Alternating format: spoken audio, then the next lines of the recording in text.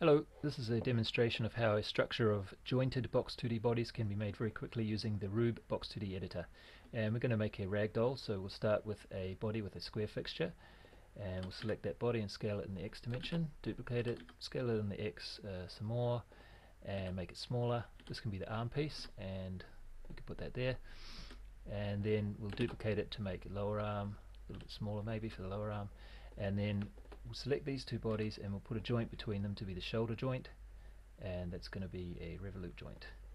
And also between these two pieces we're going to have another revolute joint. And then we can duplicate those, bring them down here, scale them to be the leg, and then when we do that we need to fix the joint anchor position as well. Now all the bodies on the left here we're going to want to duplicate and then scale those in the X dimension around scale them across the y-axis, I meant to say.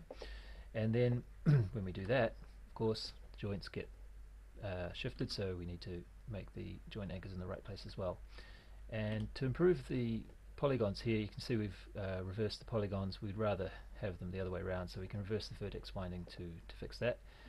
Alright, and up here we can have another body with a square fixture to be the neck, a little bit smaller, make it a bit more neck sized. And above that we can have a body with a circle fixture to be the head, smaller head please.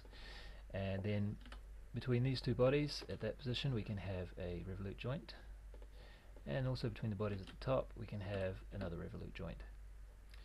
So, and then we can check this with a built-in player and check that we have a ragdoll functioning as expected. And he is one funky character, look at that. Oh. And R.U.B.E also makes it quite easy to duplicate entire structures of bodies like this, scale them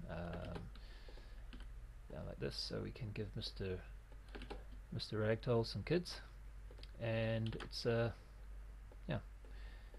happy Ragdoll family. Okay, thanks for watching.